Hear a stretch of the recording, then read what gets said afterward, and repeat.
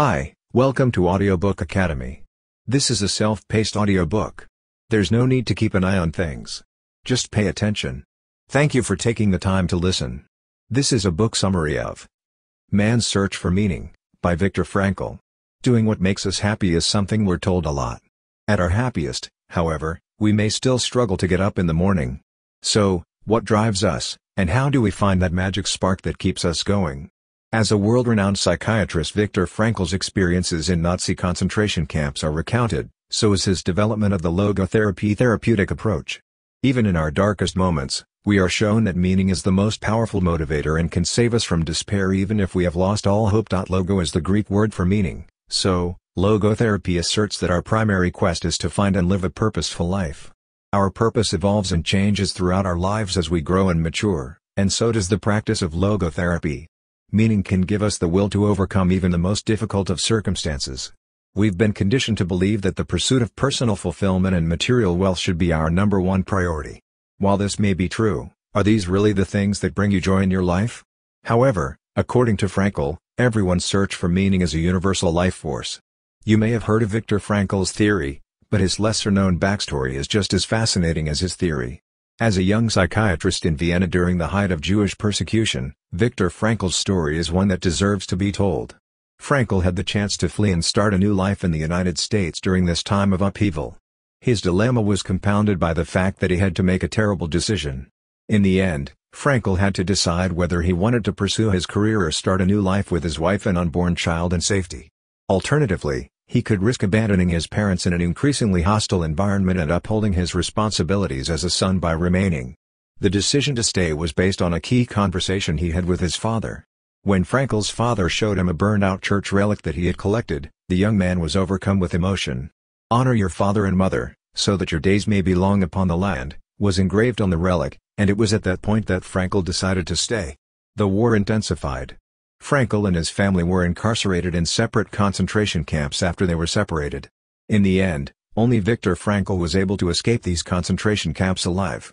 As a result of this, Frankl provided the world with an invaluable insight into human suffering. Not only how to endure but also how to transcend it. This summary briefly explains Frankl's fundamental question, which centers around how anyone could survive the psychological devastation of the concentration camps. And the simplicity of his focus makes it profound.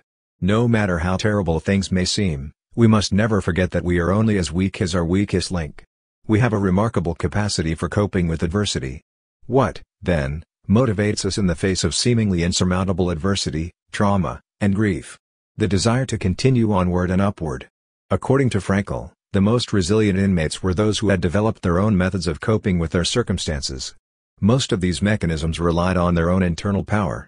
As a result, they were able to hold on to their hopes and dreams, believing that their suffering had a purpose. Reminiscing was a common method of coping for these prisoners. Moreover, they'd imagine conversing with the people they care about most, such as loved ones. The camp guards could not take away this simple practice from them. Other inmates found solace in nature, while others relied on stories to escape the harsh reality of their situation. Just hearing the birds chirping or a glimpse of a sunset could bring them a fleeting moment of joy. Some people found solace in music or in the company of others, while others turned to humor and connection for solace. When it comes to self-preservation, Frankl says that humor is another of the soul's weapons in the fight for self-preservation. Prisoners who might be on the verge of starvation would sometimes give their last piece of bread to someone in greater need. Despite their unimaginably difficult conditions, these prisoners tried to live in accordance with their values as far as they could. They had a steely inner resolve that no one could shake. This concept is critical. The last of human freedoms, according to Frankl, is a sense of self-determination. One of the most meaningful aspects of our lives is our ability to choose how we respond to the situations in which we find ourselves. While in prison, Frankl was reminded of the importance of the search for meaning, which had already been one of his most important concepts. Suffering is meaningless, we give our suffering meaning by the way in which we respond to it, he writes. The pursuit of pleasure isn't the primary goal of life, as Sigmund Freud held. It is not a search for power, as Alfred Adler claimed, as some have claimed. A person's search for meaning is the sole purpose of life, according to Viktor Frankl. We thrive when our work is in harmony with our core beliefs. Success and contentment are ephemeral and subject to the whims of others. The lack of direction or directionlessness in our lives often leaves us feeling profoundly empty. The term existential void refers to this feeling of emptiness. It is our capacity to seek and cultivate meaning that defines us as human beings. When people don't feel like they have a greater purpose, they may experience feelings of emptiness. There is a lot of evidence to back this up, including a study from Johns Hopkins University in which students were asked what was most important to them. Most of the respondents, 78%, said that finding meaning in their lives was important to them. So, if the point of living is to discover meaning, there are 3 ways to do so: pursue a life task, love selflessly, and suffer bravely. Each of these approaches has its pros and cons. Viktor Frankl's initial manuscript on logotherapy was confiscated by the Nazis when he entered the concentration camps. It was only after the initial shock and grief had passed that he decided that he would leave the camp and rewrite his manuscript one day. Survival and completion of his work became the focus of his life. The most likely survivors, according to him, were those who were aware that they had a task to complete. Even in the act of selfless love, you can find a sense of purpose in this context. Romantic love isn't the only kind that counts. You must practice compassion and do what you can to improve the lives of those around you if you want to achieve this goal. This is what it means to have a deep and meaningful relationship with the people and things around you. Self-actualization, according to Frankl, is achieved through acts of selfless love and empathy. Even in the darkest of times, we can still derive meaning from our work and relationships. Frankl was approached by an elderly man who was depressed due to the death of his wife. When a man lost his wife, he felt as though his life had lost all meaning. What would have happened if you had died first and your wife had been forced to live without you? Frankl asked the man. In response, he said that it would have been terrible. She would have suffered in the same way that he was. As a result, the man's suffering, as noted by Frankl, had a purpose. For his wife's sake, the man's agony had been a blessing in disguise. The man was able to see his pain in a new light because of this shift in perspective. He was able to overcome his depression as a result of this. Suffering ceases to be suffering once it finds a meaning, such as the meaning of a sacrifice, Frankl explains.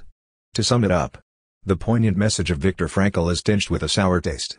It is possible to find meaning in any situation, even if it means going through a lot of pain. Comparisons are pointless because we are all dealing with our own unique set of problems. As a result, the search for meaning is a deeply personal one that all of us must engage in. It is through Frankl's teachings that we can all discover the meaning of our own lives and use that meaning to rise above the difficulties we face. In order for us to grow and be free, we must be able to choose how we respond to our circumstances. To find meaning, you'll have to put in a lot of effort and struggle. In order to understand meaning, it's important to remember that it's not a universal concept. Let your work, your relationships, and your reactions to life's ups and downs be a reflection of your most cherished ideals and deepest convictions. So, what are you trying to say? Thank you for listening in Audiobook Academy. Please don't forget to subscribe for more content like this. See you in next audiobook.